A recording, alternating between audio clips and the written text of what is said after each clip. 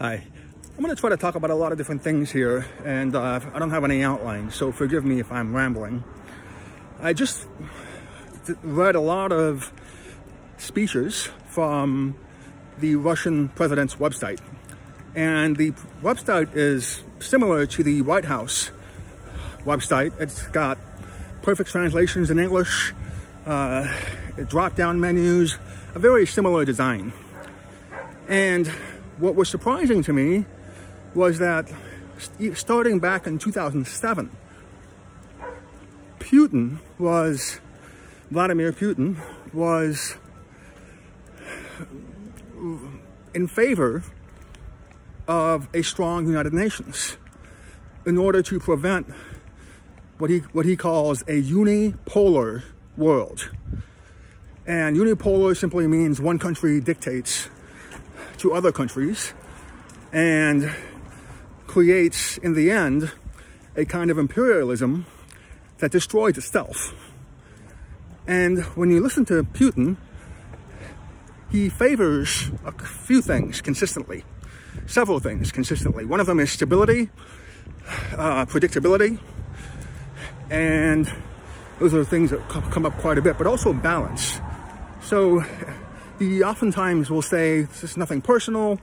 You know, we understand that post-World War II, there are certain actions that have been taken, and these actions simply require a balance in order to prevent a unipolar world, which runs contrary to the idea of international law and the United Nations.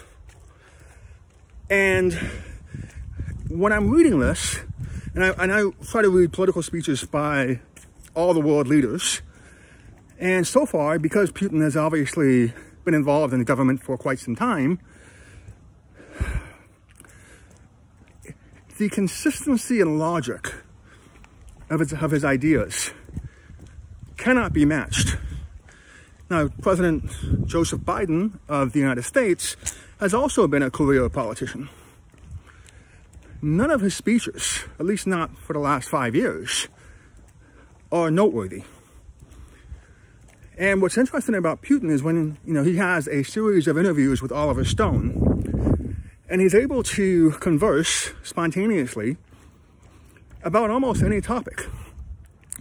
And the reason I bring this up is because we want to talk about different systems post-World War II, different political systems post-World War II.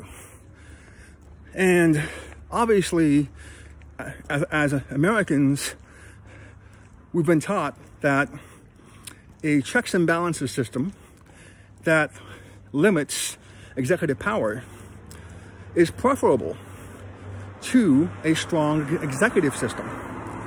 And we've pointed to the Soviet Union and its collapse in 1991 as one piece of evidence for our idea or argument.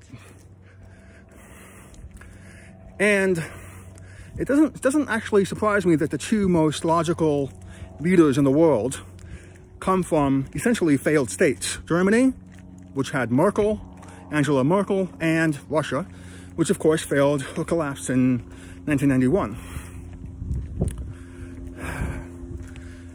And you can also see that both Putin and Merkel believe that international overexpansion and military adventurism contributed to the decline of their countries.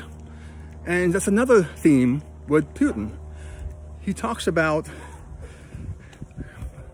he's anti-nationalist in one sense, he's anti-extremist as well, but when he talks about nationalism, what he's really referring to is a German kind of nationalism in the past, where that nationalism creates a sense of superiority that then compels political leaders to back up their rhetoric by expanding or extending their influence overseas through not just political systems, but educational systems, economic systems, legal systems, and so on and so forth.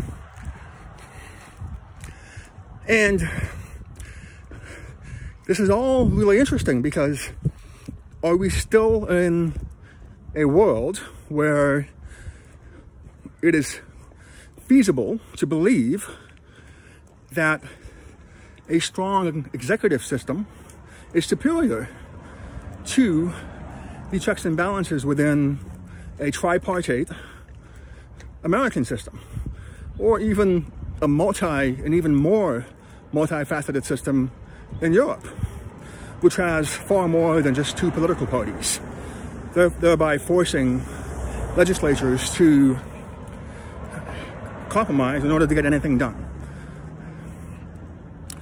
And there's quite a few approaches to evaluating all of this, but the first thing you want to think about is just the fact that Europe still has a strong executive in a sense, because typically Parliament, whoever has the majority of Parliament, will be the one that essentially appoints either the Chancellor or the President or the Prime Minister. And so you don't have this American system where you have a different political party in the legislature that is at loggerheads or opposed to the executive. In other words, they're working together in a sense, but they have to compromise, at least in a European system.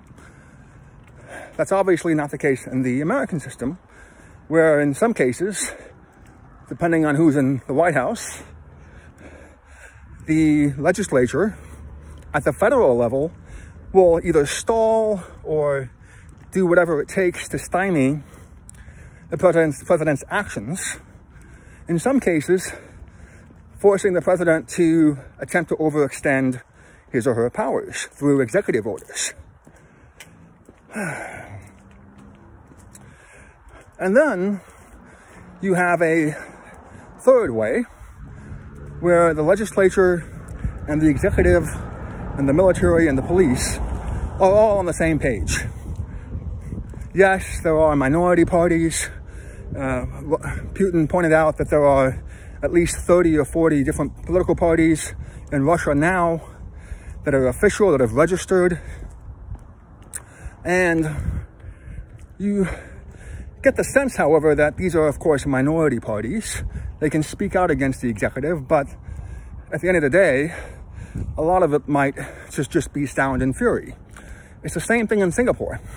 In Singapore, the ruling party, the founding party, the PAP, allots a specific number of seats in the legislature for minority parties. And to their credit, they've expanded the number of those minority seats. But everyone knows that the PAP is in charge. That goes back to a history of a successful executive in Singapore under LKY.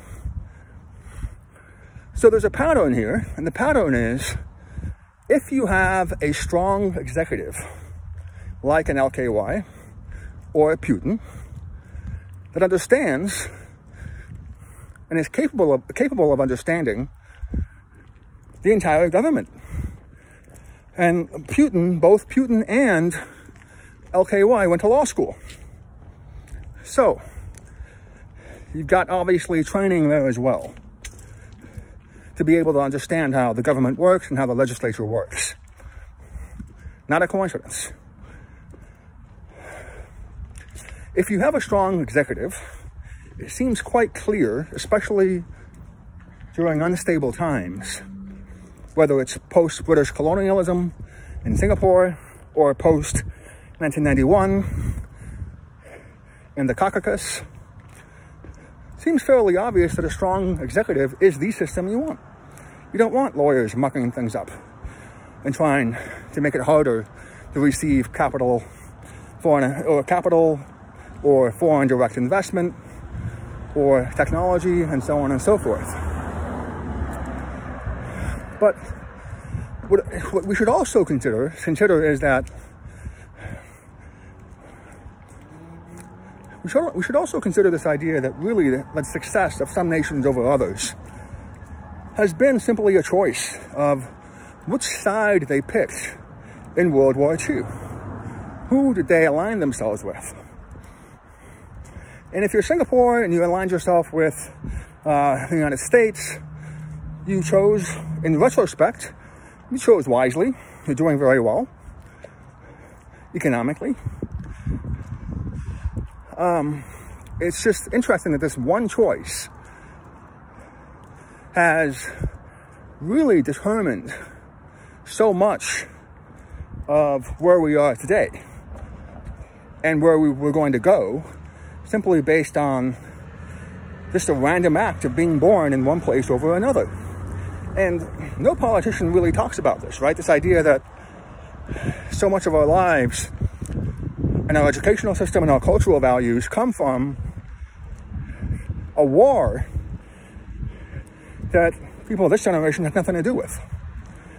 And as a result, has led to a lot of outdated political institutions attempting to continue to assert influence based on the past, when other methods could be superior and other political institutions could be superior. On this point, Putin believes that NATO is essentially outdated. In order to have true global security, you have to have a security alliance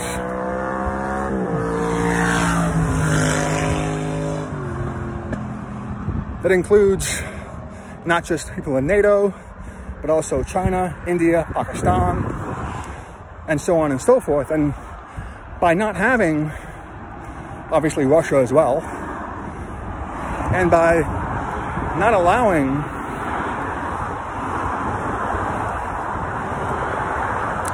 either the inclusion of Russia within NATO or a system where you have all the players necessary to achieve true global security, all you're doing is splitting up the world again. And this is in fact what's happening now. You're looking at a bloc being formed again in the East. What was NATO designed to do? It was designed to create a Western bloc and protect a Western bloc against an Eastern bloc. Well, that Eastern bloc doesn't exist anymore, really. After the Soviet Union collapsed, there really isn't a quote-unquote Eastern bloc. And that's another point that Putin makes. But what's happening now is a new Eastern bloc is being formed with all the nations that have been excluded from NATO, which includes Russia, Pakistan, Iran, and a lot of other countries in between, probably Tajikistan, and that's a lot of land, by the way. China, obviously. It's a lot of land when you put all those countries together, especially if you include, say, Kazakhstan, and so on and so forth. So, what Putin is alleging is really a total failure of diplomacy due to its desire to maintain structures that no longer make sense. And as a result, no longer provide truly global security. Now, another one of Putin's themes is that Russia is not going to match the United States defensively tit for tat. It's not going to spend as much as the United States will on defense. In fact, Putin at one point mentions that Russia only spends about 10% on defense as the United States. And he doesn't say this next part, but the reason he's able to do that is because he has pursued a path of asymmetric innovation. So I suspect by 2007 and even earlier that Russia was perfecting drone technology because of its concern over the anti-ballistic missile systems being placed around its borders. And of course, you can create a missile defense shield. You can do all kinds of things to try to prevent missiles with nuclear warheads from reaching your borders. That's obviously going to be extremely expensive. It just, theoretically, it just makes sense that a much cheaper alternative would simply be to have smaller and automatic AI-driven response that sends in, say, 10,000 drones once your AI program suspects or has on its target list incoming missiles of any kind. That's obviously much cheaper than trying to build a defense system against a nuclear warhead coming into your territory when the quote-unquote opposition has placed missiles right next to you, right on your borders. And so a lot of what we talk about in terms of war, a lot of the assumptions we make, such as mutually assured destruction, a lot of them still apply, but just in totally different ways. If you look at the movies, at one point Oliver Stone shows Putin the movie of Dr. Strangelove, and a lot of it still applies. You have this idea of a doomsday machine. That's actually a real thing that was being developed. But what you get here is that the post-World War II structures led some countries to overspend on the military. And as a result, given technological advances, have put those countries with bloated military budgets at a disadvantage politically compared to other countries that have a more sustainable defense budget, which have chosen the path of asymmetrical defense and therefore asymmetrical warfare. And this is not entirely new, right?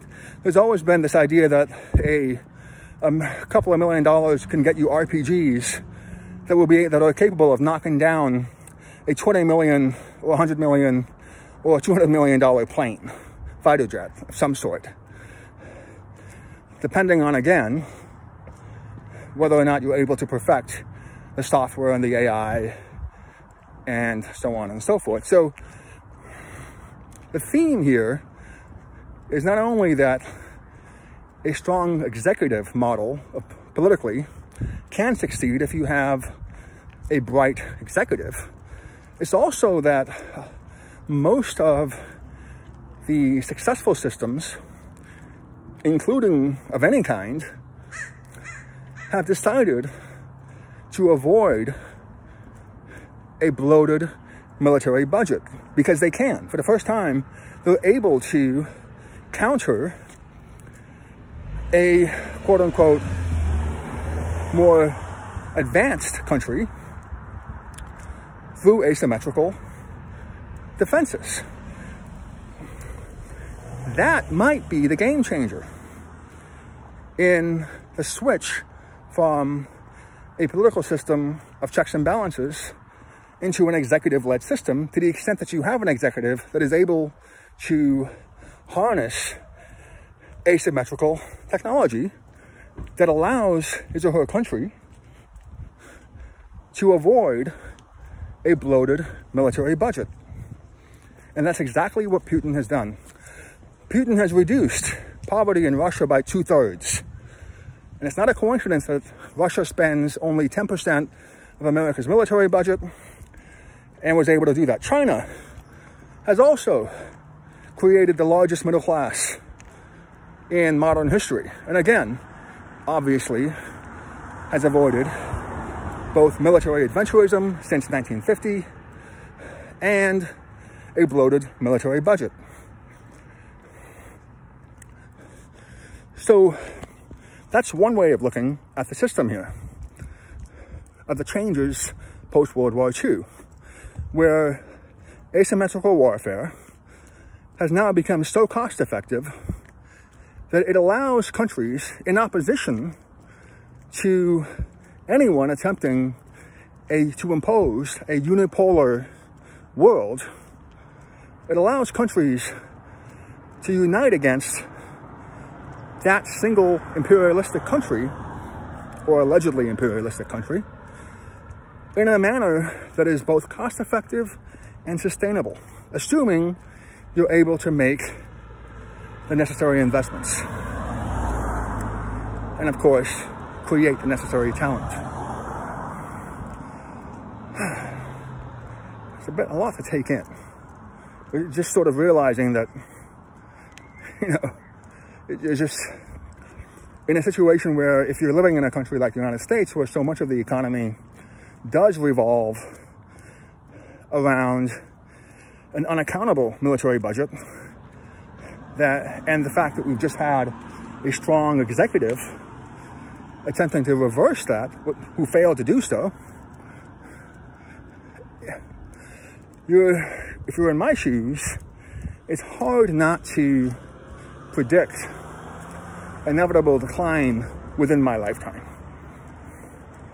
here in the United States, given what I just said.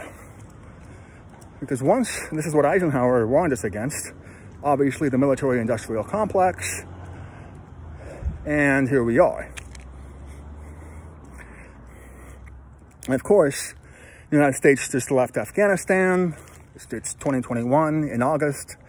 And it's quite obvious that despite spending $2 trillion already on Afghanistan, Iraq, and so on, perhaps also Syria, since 2001, with another projected $4+ trillion in costs that will be coming due, both based on debt, veteran healthcare costs, and so on, it's fairly obvious that we haven't achieved anything remotely close to what Eisenhower and Marshall achieved in both Japan and Germany post-World War II.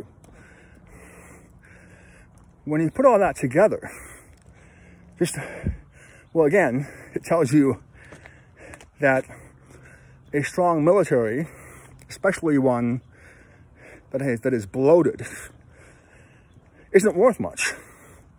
It will be able to create jobs, but at the end of the day, it doesn't actually provide security. What actually provides security is reduction in poverty, economic stability, and perhaps international law, or at least some form of diplomacy.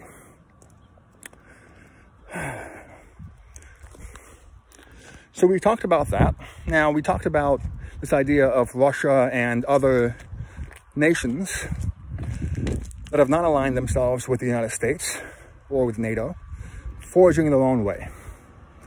And remember that the whole point of investing in people, of all of what we do, is designed to maximize human potential. It's designed to be able to say that a child born here will have the same opportunities as a child born there, whether it's 500 miles from where I am or 10,000 miles from where I am.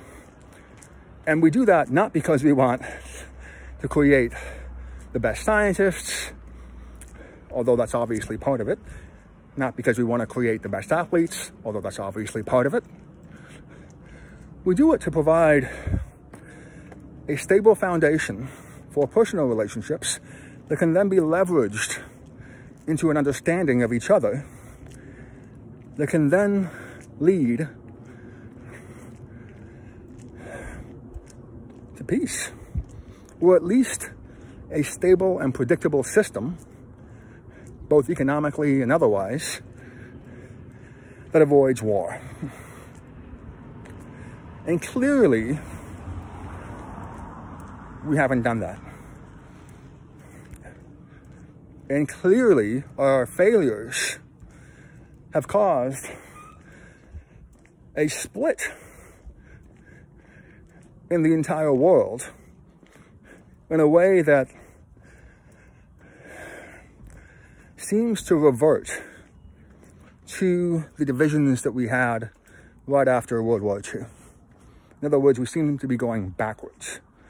But that's not the case with other countries that are not aligned. So we talked about they seem to be coming together. There was a summit, I believe, that happened in Tajikistan fairly recently. And this also goes back to the principle that there are always more outsiders than there are insiders. And if the outsiders simply bond together, they will at some point be able to overwhelm or at least outclass the insiders. And so there's always been this battle between the insiders trying to buy off opposition or trying to make friends, but not in a way that's truly inclusive and that allows the outsiders to bond together, but not necessarily in any cohesive way. In other words, that bonding together by the outsiders is typically in opposition to the insiders, and therefore it doesn't lead to a sustainable, consistent philosophy. Now, we talked about the strong executive. Let's talk about that. Yugoslavia under Tito is an example of a non-aligned, strong executive. Tito, T-I-T-O. And what's interesting about Yugoslavia is that, of course, Tito was influenced by the Soviets. His economic stability was influenced by the Soviet system, but he was also non-aligned. And consequently was able to create his own kind of economic system, in a sense. Now, the problem with Tito, who might be one of the best examples of a strong executive in the 21st century, is that when he died, within 10 years, Yugoslavia was in chaos. So he was probably in power, I'm guessing, for about 40, 50 years. 10 years after he died, Yugoslavia was in chaos. So that goes back to one reason why the strong executive model has its share of skeptics. Because even if it's successful, even if you do manage to have an LKY or a Putin, chances are, or a Xiaoping, even if you manage to get these kinds of leaders, when these leaders die, the battle to replace them can create chaos. Let's talk about why that happens. Singapore is obviously a different example. It's a small country. It can prevent the legal system or the lawyers from outclassing the executive branch simply by recruiting all the brightest minds out of law school or anywhere, really, the military and so on. And that's precisely what Singapore has done. Obviously, LKY was educated as a lawyer in the UK, but of course, he became an executive. Now, within 10 years, Yugoslavia essentially collapses, goes into war. Why? Because in a large geographic area, a large landmass, when you have a strong executive, that executive has to rely on his outposts or her outposts for information. And if you look at what happened to the Soviet Union, bad news was not welcomed. The philosophy or the motif of kill the messenger has always been in play. And if you have 99 different cities or hubs and only say one of them is giving you bad news, chances are, even if that bad news is legitimate, chances are that that messenger is going to be replaced and people are going to fall in line.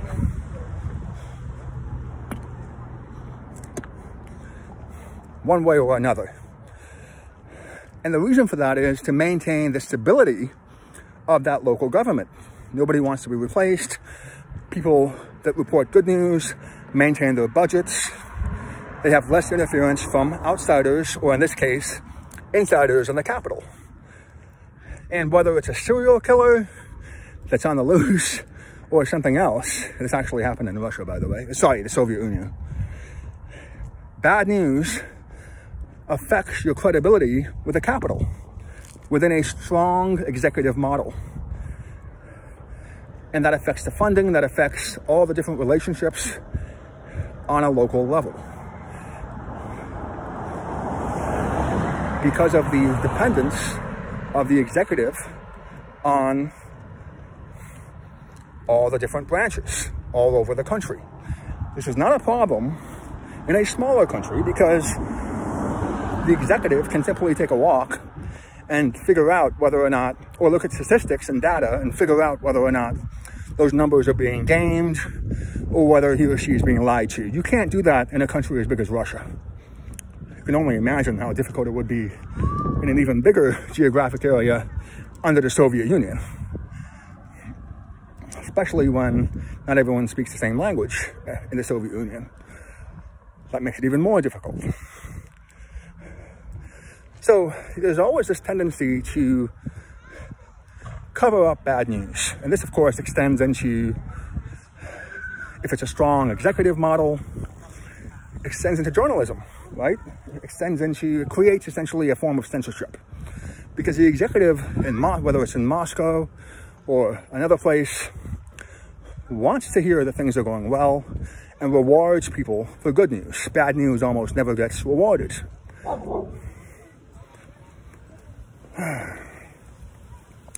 So that's the weakness within the strong executive model over a large geographic area. It's not only that bad news is essentially hidden or has an incentive to be hidden, it's also just the fact that the executive is really useless outside of his or her capital. And you end up with what I discussed earlier, with having a potential political Frankenstein, right? You've got 14 different doctors working on 14 different areas of the body, but only perhaps, if even one of them is not competent, that will obviously, the patient will die. And the doctor who's incompetent is going to do everything he or she can to cover up deficiencies. That is also perhaps one reason why journalists get killed. You also have a lot of atrocities. You have accounting deficiencies. It happens in corporations as well, right? That's where you have accounting shenanigans that eventually lead to bankruptcy or an investigation by a national government. The same principles apply with countries and multinational corporations. There's always this incentive to cut corners. And so the real argument against a strong executive system is not only succession problems, but also this very human tendency to kill the messenger. And as well as just physical limitations, you can't have somebody in the capital flying out to 99 different cities on a regular basis. And so you get the sense overall that regardless of whatever system is in effect, you have to have reliable data in order to create a stable and predictable system. And here's the question, it's now become easier to get that data, but only if everyone's on the same technological standard. I've talked about this before. One of the reasons why China has been so successful is because it has enforced a single technological standard. It doesn't have to deal with, say, a national standard, a state standard, or a provincial standard, and then a local standard. Within the United States, there are different software systems for each branch. Let's take the court system. Within a mile from each other, there's a national court and a state court. Well, actually, it's not a state court, it's a local court. Courts are, they're essentially county run.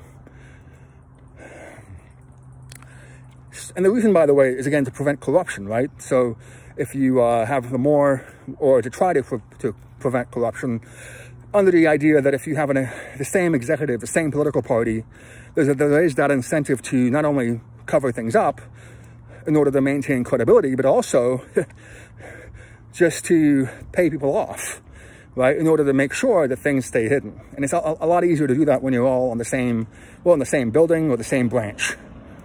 It's more difficult to do that when you're competing for funding and so on and so forth. And so that's also the problem with the executive model over a large geographic area, is that money can probably buy silence. Money can oftentimes cover things up in the short term. And that prevents the strong executive from fixing fundamental problems until after it's too late. So,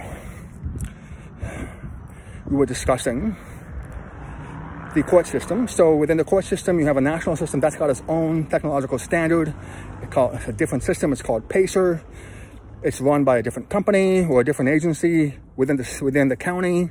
There's another system that wasn't even online until fairly recently. So in other words, the federal system has been an online system probably for, gosh, at least 20 years. And so they were ahead, and still are, than the local system, which only recently went online. Different systems locally have gone online at different times within the same state. So I believe in California, Riverside, which is about 6-7 hours south by car, is just now entering documents being filed online. Where I'm at right now, they've been doing that for a few years now, but the system is not a very good system. It's quite obvious that it's got flaws. And so if this continues, you're going to have within one state, even though it's got the same political party, essentially on a de facto basis, you're going to have completely different technological standards that make an audit and therefore data difficult. That's not a problem in Russia, and it's not a problem in China.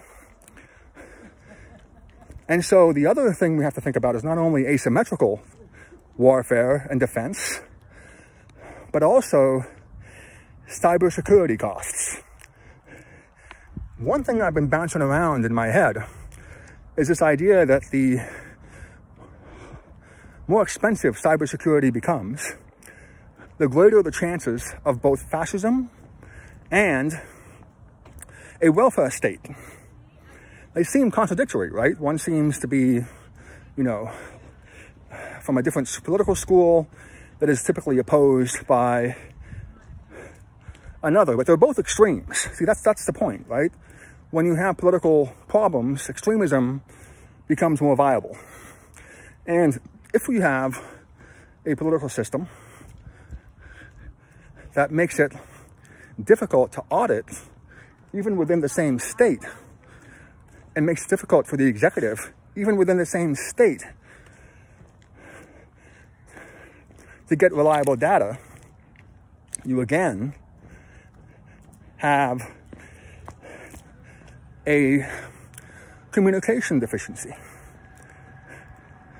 that, in the absence of truly honest politicians, will eventually lead into all of the human nature issues that I've just discussed. And so this has all been a roundabout way of trying to figure out whether or not technology and the costs of technology have changed the game, the political systems all over the world. And we know, again, when I talked about how simply choosing the right allies in a war, and, before most of us were born, dictated efficiency and data and so on. Well, Yugoslavia was, again, I didn't finish this point, was essentially non-aligned. Well, it was the other countries that were non-aligned were Nasser's Egypt, Sukarno's Indonesia, and of course Yugoslavia. Today, I'm trying to think of some other countries that were non-aligned. There obviously were quite a few in Africa. But today, only Indonesia, among all those non-aligned countries, is a place where you would probably want to live, if given a chance to live in a country that was aligned with a greater security structure and a greater security apparatus. And that seems a bit odd. Indonesia, by the way, is blessed with natural resources, a young population. It's got all kinds of natural resources, right? It's almost impossible to fail, simply given the natural wealth, as well as all the ports, and so on and so forth. And remember that this is a paradox. The less sovereignty that a non-superpower country has had post-World War II, in a sense, the better off they've been. Why? Because of that technology transfer. If you aligned yourself, or if you tried to come up with your own technological standard, you couldn't really export it without aligning yourself with a bigger power. This phone that I'm holding in my hand is a national security apparatus. It collects data. If you are a non-aligned country, you may be able to make your own phone, but you can't export it, so it doesn't result in data coming back to you. And that, of course, affects your ability to succeed politically, compared to a country that has the ability to put this phone in the hands of anyone all over the world. So there's a paradox that the less independence a country has had post-World War II, the less sovereignty the country has had, in some cases, not all, that country has been better off, oddly enough.